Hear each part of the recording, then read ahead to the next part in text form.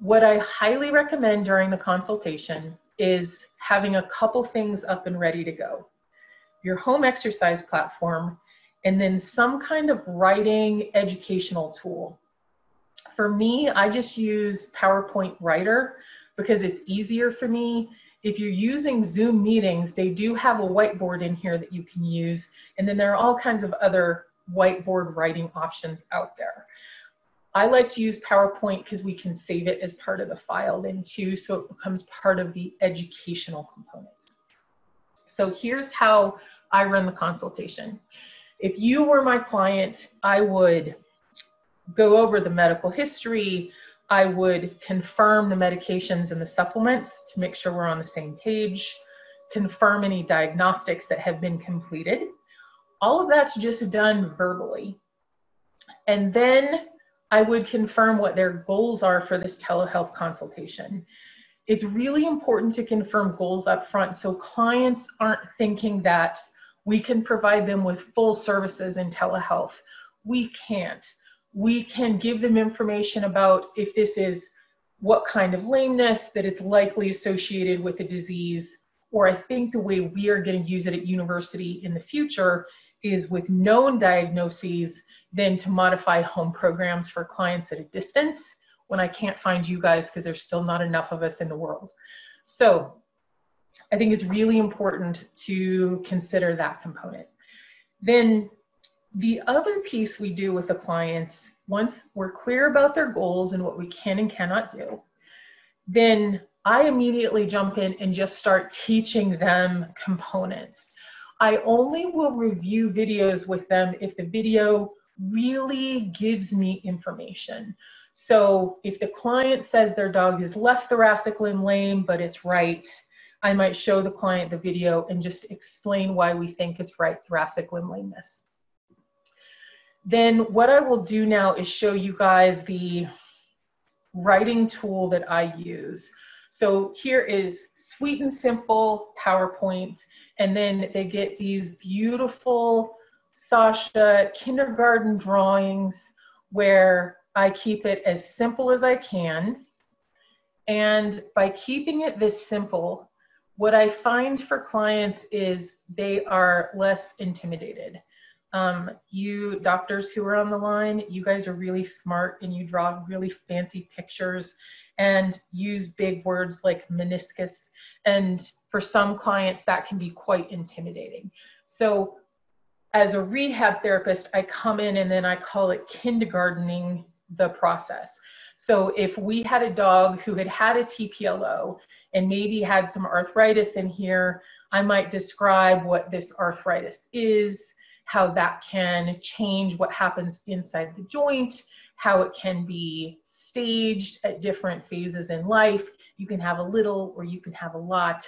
And that our goal for this dog right now is to get the inflammation out from inside the joint. I can write words over here. I can change colors. I mean, when I'm really doing this for a client, it becomes super fancy. And then it's an educational tool for the client. What I've seen other people do that works really well also is if you guys already have pre-created documents that have this educational information on it, just use that. If it already exists, use what you've got so you're not having to reinvent the wheel. And in addition, I will show you guys shortly how you can add documents in the near future to Canine Home Exercises too. So I do this client education piece. And once I've done this education piece, I come back just like this, I'm talking to you. And I say, do you have any questions about this stifle disease? Do you have any questions about osteoarthritis? Do you have any questions about what our goals are for your dog today? So it's giving them a little bit of information, coming back to center. If they don't have any other questions, then I move on to the Canine Home Exercise platform. If they do, then I move back on to my writing instruction. So let's move back to the exercise platform so I can show you how to build the program from here. So let's say we have this client, dog has known history of cruciate disease, now as an old dog, severe osteoarthritis. And what I'm teaching the clients today is how are you going to take care of this painful joint at home? So I open the exercise, click on the video, and then down here there's a little expand button. If you click on this expand button, then the clients can see the whole entire video. And then I will describe to them, your dog is in lateral, you want to take a blanket or a bolster, you could even have a yoga bolster at home. You want the point of the toe to be mildly higher than the point of the hip. So the clients can see the angulation, they can see what it looks like. As I'm going through this, I'm asking the clients very specific questions about, do you have a question about what you're going to put your dog's leg on? Are there modifications we can help you make at home?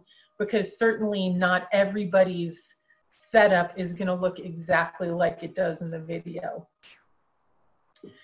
Then when I'm talking about manual therapy options, I spend a lot of time before I even show the video on where the clients are going to place their hands.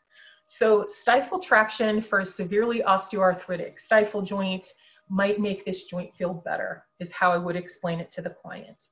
They're going to put one hand just above the knee joint and then one hand at the ankle bones. And I keep it kindergarten simple for the clients, even if they're brilliant PhDs.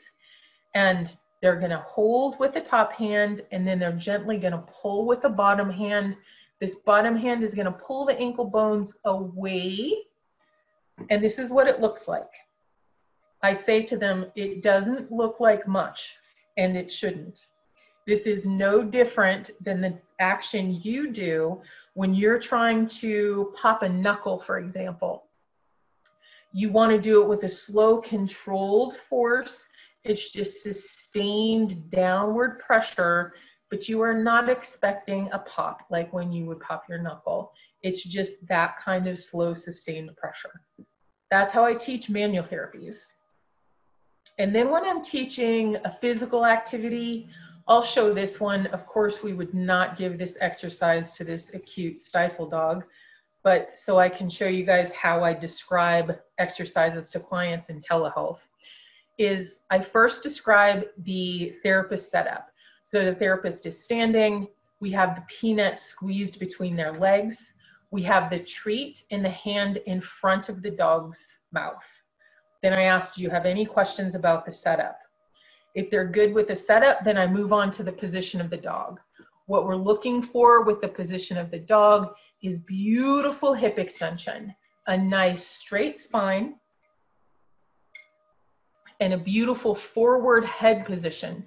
So what we're trying to do is get the dog to lean up and over the peanuts while they're maintaining that beautiful spine position. So then I ask if they have any questions about positioning.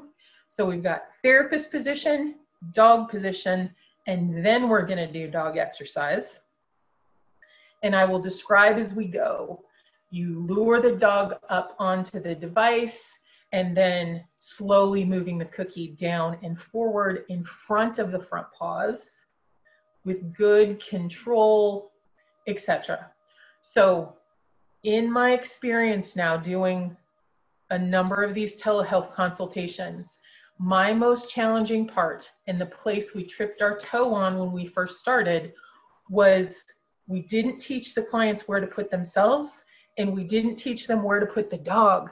So when we forgot to do those two pieces, what ended up happening then was the clients were contacting us back and saying, hey, I can't get my dog to do this, or hey, this doesn't look like what it looks like in the video, or you know what I'm saying? So in order to facilitate less work on the backside, we have started to do just taking the time in the consultation to describe therapist position, dog position, and then reviewing how to do the exercise. While you guys are here, if you are working by yourselves, just highlight these exercises. and build your home program from here. You don't need to complete this while you're online with the client, but it will save you time sending this afterwards.